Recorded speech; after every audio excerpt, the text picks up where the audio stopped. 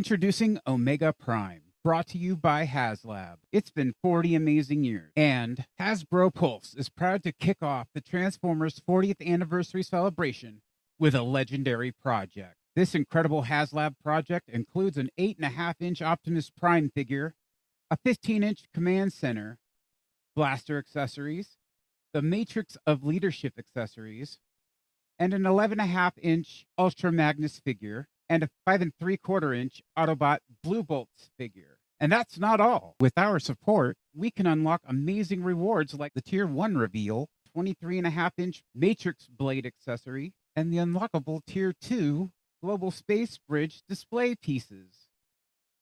This crowdfunded project needs 10,000 backers to begin production. I haven't been this excited since I was a little kid. Oh, look at me. I could have flown to Japan with those ears. The campaign's going to run from January 30th, 2024 until March 14th, 2024 at 11:59 p.m. Eastern Standard Time. If successful, Hasbro says that they'll start shipping in the fall of 2025. This project celebrates 40 years of Transformers innovation, bringing back the original stylings of Optimus Prime and Ultra Magnus from the 2001 Robots in Disguise series. Designed by Transformers icon Hisashi Yuki, this HasLab project stays true to the classic features while updating the articulation for more dynamic poses.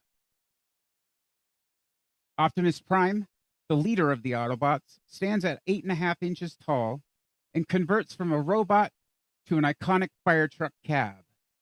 Ultra Magnus, the great Autobot warrior, stands at about 11.5 inches tall and converts from a robot to a car carrier trailer vehicle. And don't forget Autobot Blue Bolts, a new figure just for this series, a Battle Master figure that can convert into 6 weapon accessories. Witness the incredible power of Omega Prime as Optimus Prime and Ultra Magnus unite, with Omega Prime standing almost 14 inches tall. At the time of this recording, 3,500 people have already backed this project at a price tag of $250. Let me tell you, I am actually very excited about this project. I absolutely loved this show when it came out. It was amazing, and I probably recorded all the episodes.